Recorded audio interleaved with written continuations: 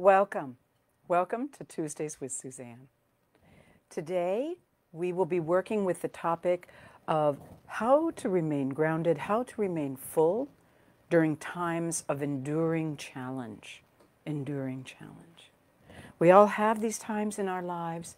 We all have times where something that should fix itself has not, something that isn't right hasn't gone away yet. And we still need to know, how can we remain full?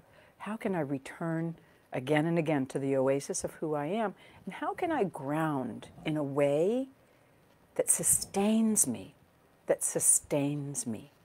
I think this is a very important thing to work with.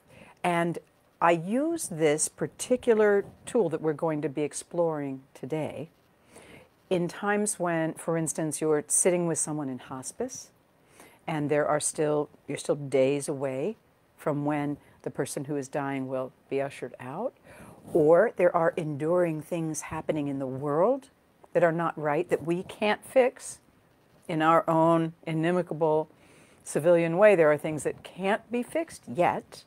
We can continue to send energy and love and compassion and strength, but they're still there. In those times, how do we sustain ourselves so that we can remain the beacon of light? We can remain the oasis where the well of who we are remains full and primed. Okay? The basic answer for that is that in times like this, I have to make sure I am grounding much more deeply than I might normally do. And we're going to explore that today. We are going to explore the process of allowing yourself to connect more and more deeply into the earth until you find places and of sustenance, and I don't know, sometimes it's an area in the earth where there might be more water, where there might be more granite, where there might be richer soil, so that when your connection, be it roots, light beams, rivers, however you do it, when it makes the arrival at that part of the earth, some part of you goes, oh, okay, I'm home. I'm home. Here I can stay. Here I can be present with myself. And it doesn't challenge me. Everything going on above the waterline, above the earth, above in our bodies, in the environment around us, can't shake me, can't shake me. Yeah. We did a presentation, we did a Zoom call with our colleagues in the Ukraine last week. And what we found, as those of us that are very well versed in working with the grounding process, what we found is by the end of the call, and there were many challenges in the call, by the end of the call, when I shared this with other people afterwards, they felt like they were mountains, like they had gone so deep in the connection to the earth, that the sensation in our bodies was solid, as though we were mountains that people could lean on and that were steady, steady, steady, steady. Okay, so we're going to practice with that process this morning so that any of you that have enduring situations of any kind can work with this process that we're going to talk about today. Okay, so get comfortable. I'm noticing I need to get my pillow a little better. There we go. Yeah, feet, soles of your feet on the ground, allowing yourself to get comfortable. Your back is supported so you can relax.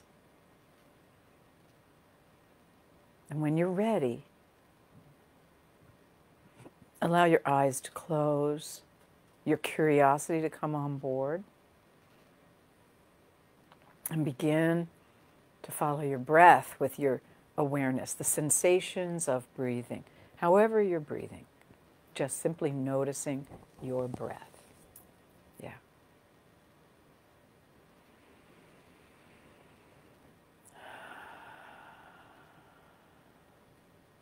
Noticing the temperature of the air as it enters your nostrils.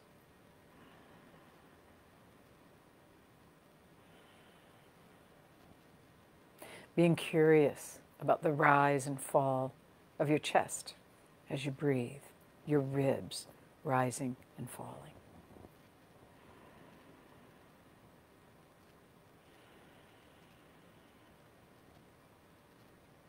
Yeah. And on your next inhale, noticing your belly and the rise and fall of your belly as you breathe.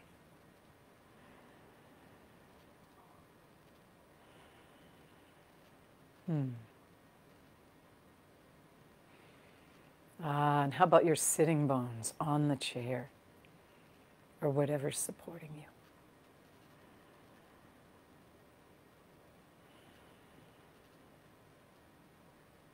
Good. Allowing your awareness to drop a little lower into your legs,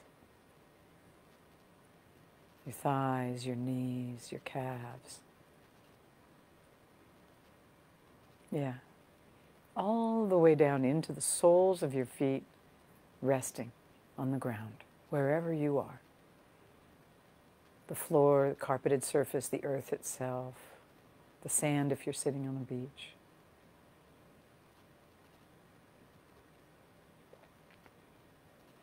Shoes on, shoes off, whatever's most comfortable for you. Feeling the sensation of how the soles of our feet rest with no effort on the earth because of the earth's gravitational field. It's holding us all the time. Good. Good. And then allowing yourself to drop deeper and deeper into the earth, making a connection that feels safe and comfortable for you this morning. You might love the imagery of putting down a light beam deep into the earth. Or you might enjoy the feeling of growing roots down into the earth. Or of floating on a river down into the earth. Yeah. Good. Whatever imagery, whatever sensation works for you, use it. And if you're not sure, just try one. Yeah.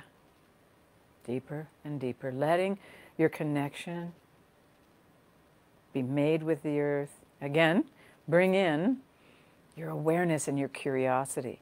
What does the earth feel like beneath you today, in this moment?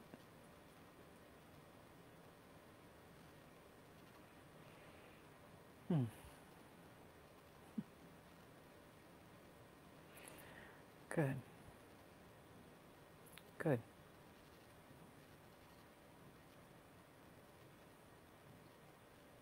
And then allow your awareness, your intention, and your attention to drop even more deeply into the earth.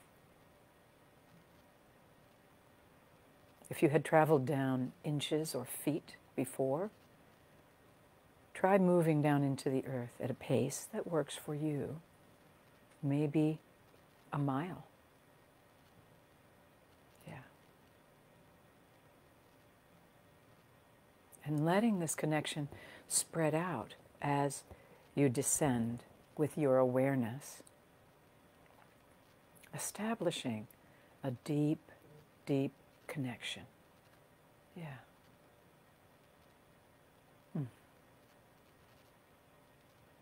Good. Good.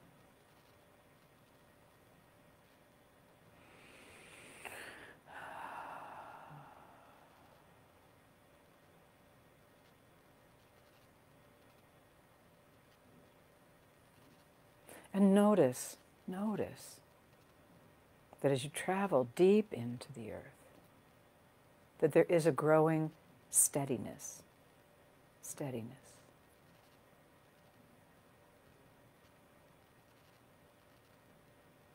It's as though in your body, your physical body, above the earth, connected to the earth, but above it, you've gone from being a willow tree that's being blown around into an oak tree, if that image works for you.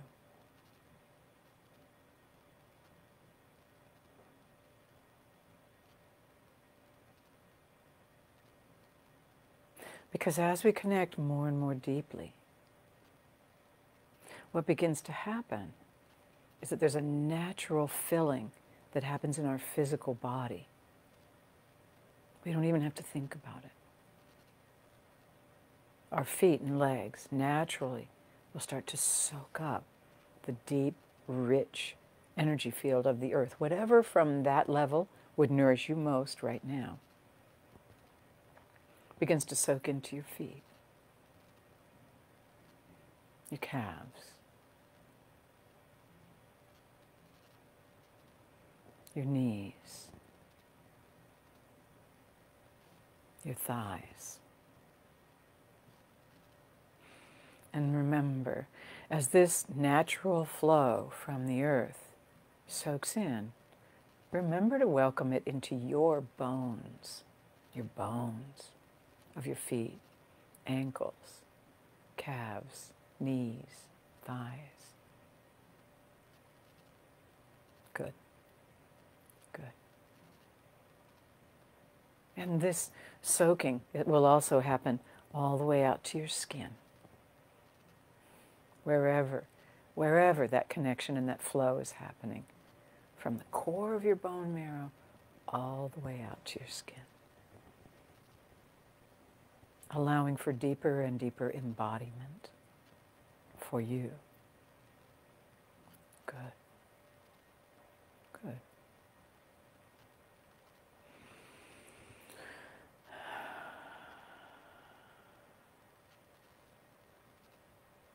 And I, in my own curiosity, I'm allowing myself to reach even deeper into the earth and noticing how it feels as it soaks into my pelvis, my lower spine, my digestive tract, my reproductive system, all of the organs in my torso.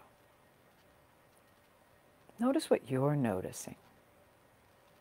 As this connection happens, there's a natural flow into your body that's nourishing and nurturing.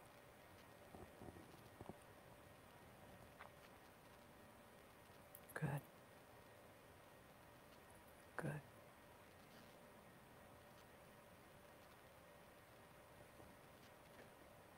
Yeah.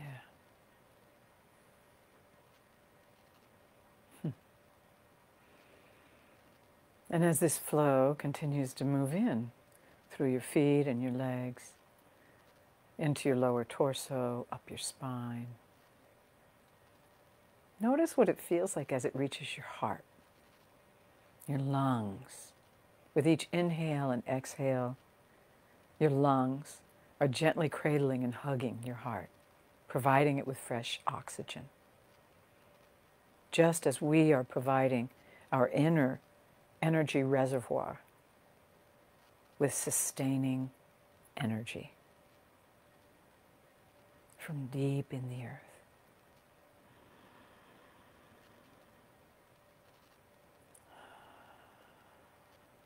Good. Allowing your ribs, your chest, your upper spine, your shoulders to fill and be nourished from your bone marrow all the way out to your skin, down your arms into your hands and fingers,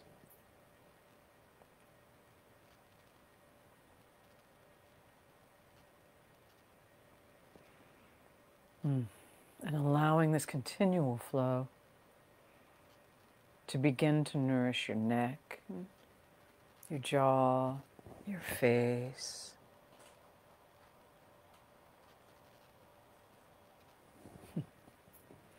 your eyes, ears, nose, mouth. These sensory organs are particularly important because if you have an enduring challenge in your life, or even a recent one, often our senses feel as though they've been assaulted by something you saw, something you heard, something that was said to you, some felt sense. But notice now, in this moment, you can allow this part of your being To relax and sink in and let whatever has gone by go by. And remember to nourish and nurture this part of who you are so that your nervous system can downregulate, can calm. Yeah. As your cranium, your whole brain, bones, fluids, membranes, as it fills, noticing that if we bathe our eyes in the sensations that would nourish them most right now, it will often be followed inside your brain with a sense of relaxation in the visual centers of the brain, at the back of your head. So notice. Yeah. You're gifting yourself with these moments at your own inner oasis to refill, to do things that are self-loving. Good.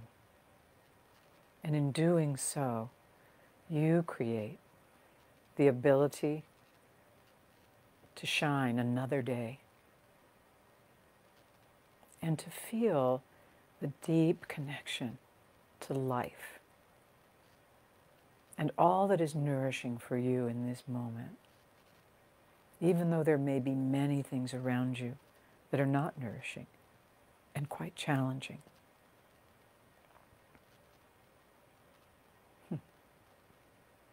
Good.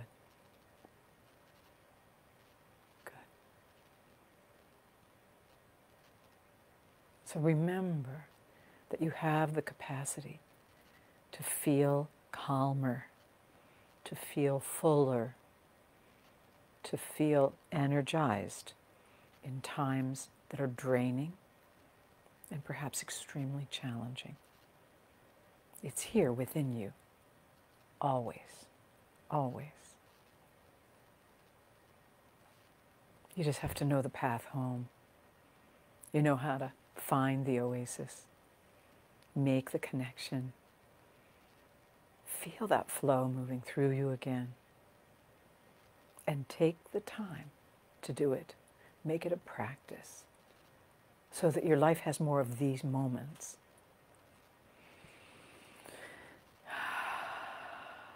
Good.